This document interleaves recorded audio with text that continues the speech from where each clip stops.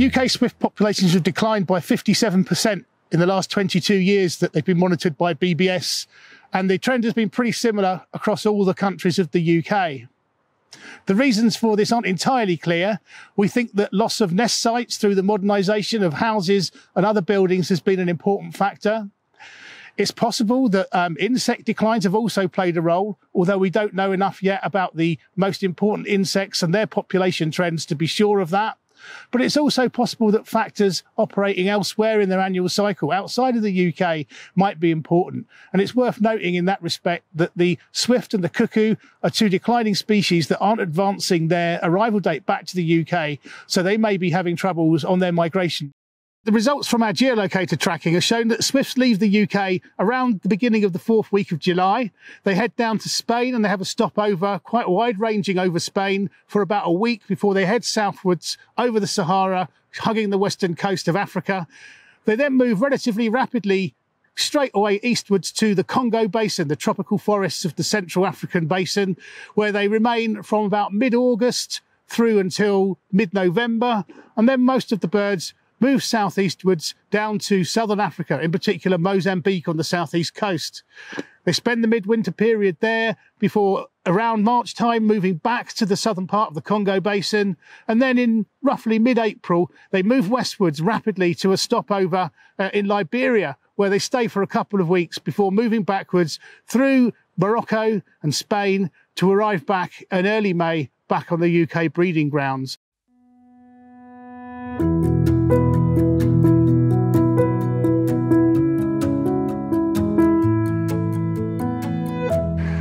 The work has involved a collaboration between 14 different institutions to allow us to track swifts from across the European part of the breeding grounds.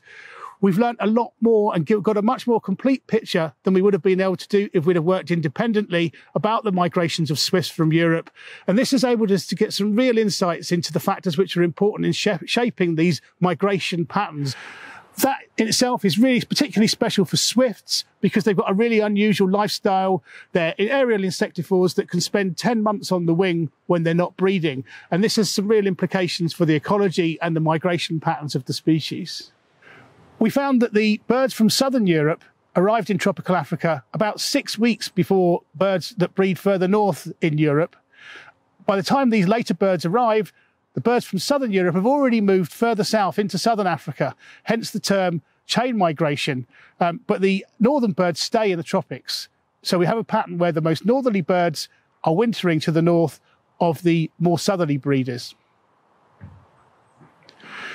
This contrasts with the pattern more usually found called leapfrog migration, where later birds arriving from the north would be forced to overfly the southern birds, which are already settled, and end up migrating to more southerly migration destinations. So we have a winter pattern, which is the reverse, a mirror image of the breeding distribution. This unusual migration pattern is probably to do with the highly aerial lifestyle that swifts have.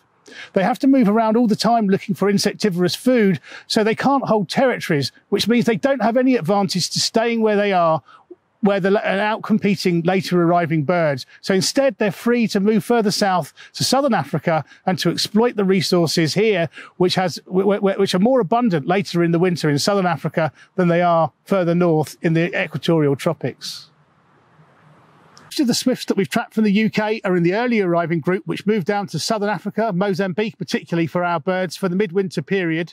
But unusually, and I think uniquely in the study, we also have a couple of birds which stayed in the equatorial tropics of the Congo Basin. So both strategies are represented within the UK breeding population. There's quite a lot of information in the findings which allow us to get some sort of clues as to why the UK population may be declining. For instance, there's about 5 weeks variation across Europe in the timing of arrival back to the breeding grounds, but the very earliest breeding populations in Spain and Italy only arrived back about 9 or 10 days earlier than UK birds. This shows us that there's quite a lot of potential that our birds, because they're amongst the earliest birds, could be constrained in their arrival time by conditions back in Liberia on spring migration. Also, knowing where our birds are throughout the annual cycle gives us information that we can use to help determine the impacts of environmental conditions throughout the year on their productivity and survival. And thirdly, by knowing exactly where each population from across Europe spends different parts of the year, we can work out what the most important hotspots are, stopovers that are used by multiple populations. And in fact, we know that almost all of the northern and western European breeding population stops over in Liberia in spring before they cross the Sahara in a northward direction. So clearly this is an important stopover and could be a hotspot for the conservation of European swifts.